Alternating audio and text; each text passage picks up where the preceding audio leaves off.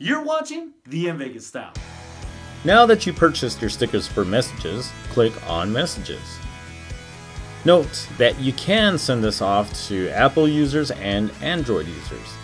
Now if I click within this blank field here for the iMessage to text, nothing comes up. Now I'm going to go ahead and click on the left caret right there on the side, that arrow, and then I'll get some more options. Now you see that icon that looks like an A formation? Well, go ahead and click on that, and now you should see the different stickers that you have purchased and downloaded. With that said, all you have to do now is just select the one that you want and send it away. You asked for it. The In Vegas Style app is now on iTunes, so go and get it.